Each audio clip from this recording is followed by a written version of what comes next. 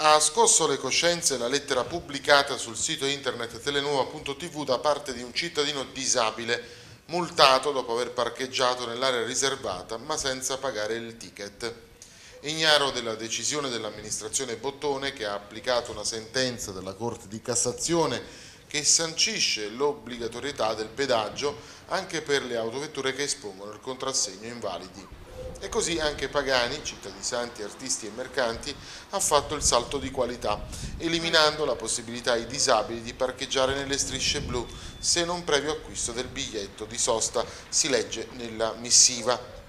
È ammirevole, continua ancora, come le ultime amministrazioni comunali si siano spese per eliminare le cosiddette barriere architettoniche per agevolare al meglio i disagi dei disabili, i quali, repetita iuvant, lo sono non per la loro gradita scelta, ma per gli insondabili accidenti della vita. A nulla sono valse le prese di posizione delle associazioni disabili, e questa la dice lunga, ma molto lunga, sull'attenta sensibilità che hanno gli attuali amministratori della città di Pagani.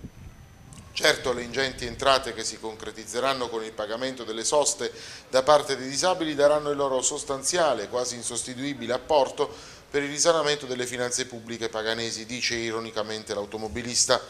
La decisione di applicare la sentenza della Corte di Cassazione nella foga dell'esasperato efficientismo ha di fatto cancellato il sempre valido consiglio lasciatoci dai nostri padri, creatori del diritto, cum grano salis, con un pizzico di sale in zucca, o meglio, con un po' di giusta misura.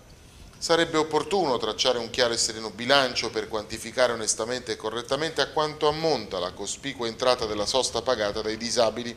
A scrivere un professionista paganese che non vive più qui, emigrante non per sua scelta, affetto dal morbo di Parkinson e da 2 patologie oncologiche, che sabato 3 giugno scorso ha ricevuto una multa per divieto di sosta, non essendo aggiornato sulle novità di gestione dei parcheggi elaborate dal comune di Pagani.